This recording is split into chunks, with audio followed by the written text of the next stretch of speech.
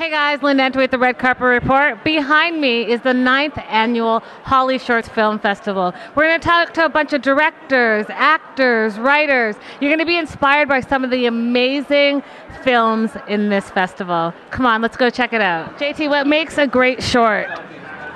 A great short, the most important thing is a great ending. Is that it? That's what I believe. I believe that you have to tell a story and you have to have a hard-hitting ending. I watch a lot of shorts and I really believe that if you can tell a story with a beginning, a middle, but most importantly an ending in 10, 20 minutes, then you've got a good short. So how many shorts did you have to watch for this specific year? Lots of shorts. A lot of them? So many shorts. It was great. Like, they send me a huge file, a lot of shorts in them. I don't know, I may have watched 30, I may have watched 40, but I watched a lot of them, and it's a pleasure because they only accept good shorts to this fest, so it makes it really hard to do your job. Do you have a favorite? You don't have to tell me, but do you? Absolutely, I have a favorite. Yeah. Now, what are you working on now? Because I know that you've won in the past. Yeah. You're on the jury this year. What's next for you?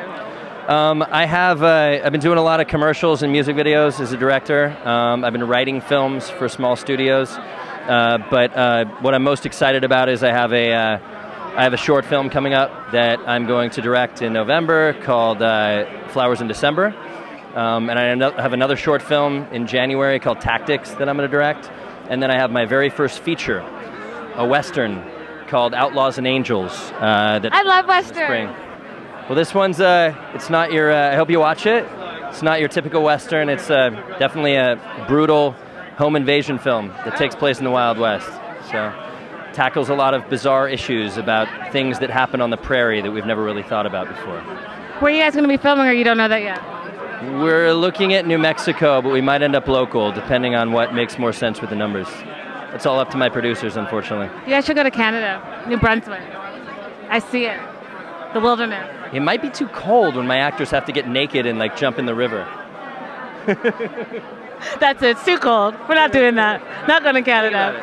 Yeah, you're right. It might be cold. Where can our viewers follow you? Are you on Twitter? Are you on Facebook?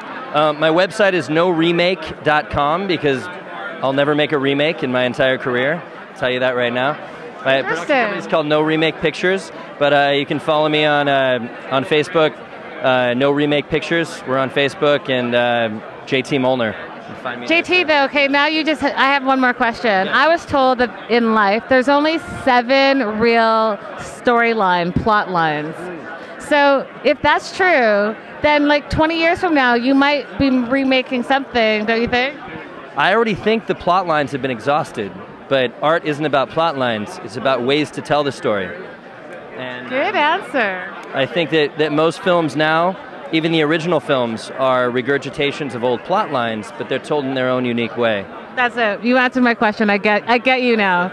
I was about to fight you, but now I'm like, no, I get what he's saying now. Why steal somebody else's title and their characters? Just make your own movie. Yeah. I almost said an expletive there. I apologize. Yeah, I got it. Yeah.